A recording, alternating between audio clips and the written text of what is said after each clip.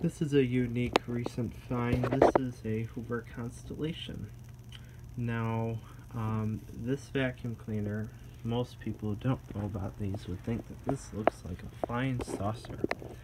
Well, it's not that surprising to imagine, because this vacuum cleaner, even though this vacuum cleaner was made in 2007, it is actually based on a vacuum cleaner Hoover made many years ago, starting in the mid-1950s, that was essentially this vacuum cleaner, also called the Hoover Constellation. Only differences were it used a different motor. This one is made in China. The original Constellations were made in the United States, and this vacuum cleaner is a plastic base. The original Constellation was entirely metal, although the top of this vacuum cleaner is still metal, and that's still an impressive thing to see on a more modern vacuum cleaner, because that is generally pretty rare these days. I'm away at college, but I saw this on Craigslist back at home, and the price was right, so I had my mom go get it for me, which normally I don't usually like to do. But this vacuum cleaner, these ones are so hard to come by because they did not sell very well, for reasons that I will later detail. I had to get this thing, even though it is missing the turbo power nozzle. I have to find that, and it does have somewhere, you can see there's a little nick right here, and the wand is actually broken. It just goes up and down, and it doesn't lock in place anymore, so when I want to use this thing, I have to use the wands for my Electrolux instead. It doesn't have any of the other attachments besides this very dirty floor brush that I've yet to clean up. It was still worth it, because you just don't come across these things very often. Surprisingly, you'd think that the newer models would be more common than the older models, and the opposite is true. The newer models are actually harder to find than the older ones, because the newer ones did not sell nearly as well as the old ones. Anyway, when I got it, the owners were using an S-bag, which is the style S-bag is the actual style bag that this vacuum cleaners use. However, they were using a generic one-layer paper S-bag.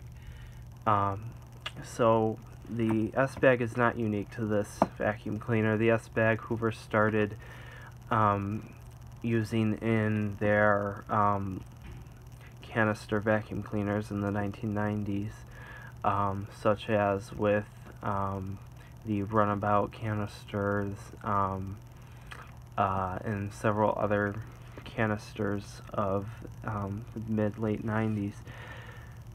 And when they came out with this vacuum cleaner in the late 2000s, they came out with a new S-bag that was a HEPA felt cloth style bag that looks more like this. The only problem is that it was pretty much designed for this vacuum, so they are limited in quantity. They are available, but they are very expensive to buy. I think the cheapest deal I could get for a pack of 3 HEPA bags was still costing me $3 or $4 a bag, and I was absolutely not willing to do that. So what I did was I took this is the collar from the generic S-bag, paper bag that was in the machine, and when I opened this up for the first time, there was crap all over this filter and all over this piece and then this part of the vacuum, because those one-layer paper bags are just so poor at filtering fine dust. So anyway, ripped the collar off the paper bag. Then I bought a bulk set of Hoover Y HEPA bags that are meant for wind tunnel models, and I pulled the collar off of that, and I glued the old collar onto this bag. Now, as you can see, this bag is a little bit big for this vacuum, but that's okay. You can easily tuck it in. The nice thing about HEPA bags is that not only do they filter better, they have more breathing room, so you can literally fill them up until they're almost completely full, and they lose virtually no airflow. which is just not the case with paper bags. Yes, they're more expensive, but if you buy them in bulk, they're really actually not that expensive at all. So anyway, that's the Constellation. And the reason why, my theory behind them not selling very well is basically this. One thing, it's a bagged vacuum. Bagged vacuums just don't sell very well these days. But the main reason why I think this vacuum doesn't sell well is because of a major design flaw that this vacuum has, and it's not unique to just this modern Constellation. It was a problem with the old Constellations, along with the lower-end celebrity canisters Hoover sold that also floated on its exhaust. You can see this is where the exhaust vents out, and you see there are no wheels. So essentially, that exhaust vent creates cushion of air, and then the vacuum glides across the carpeting. Of course, this is only when the machine is on.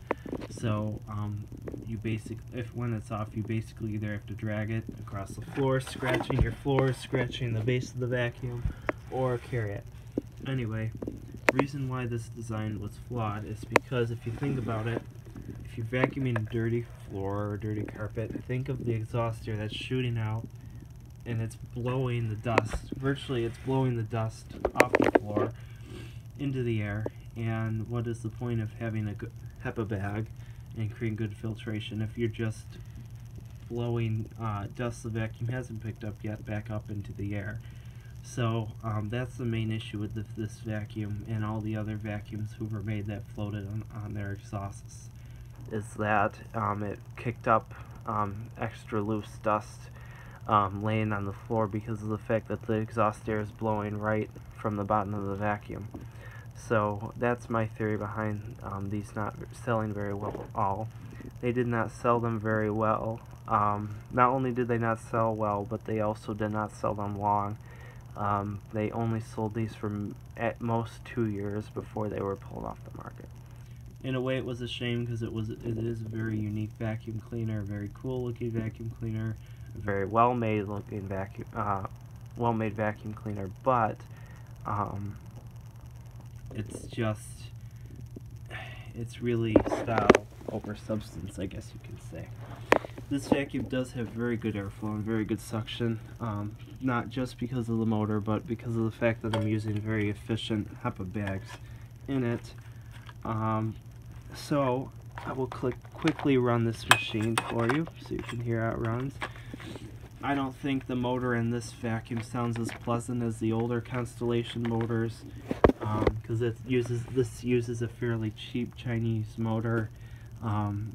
The older Constellations used a much more pleasant sounding motor, but that's to be expected for a more modern vacuum cleaner. So now I'll run the Constellation. It does not float very well on this carpeting, but I'll try to make it float around anyway.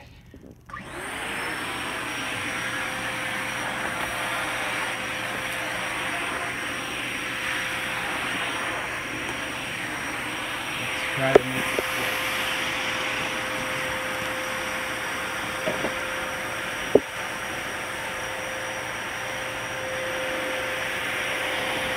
I'm just kind of kicking it around just so you can see how it floats around.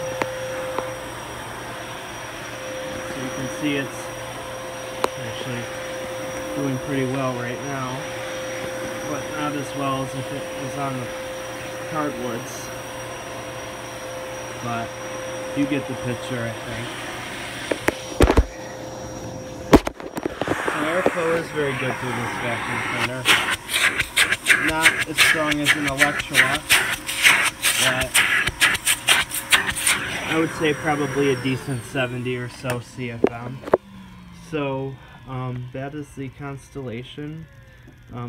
Very happy to have this vacuum cleaner in my collection, as they are kind of slowly becoming more obsolete. So hope you enjoyed the video.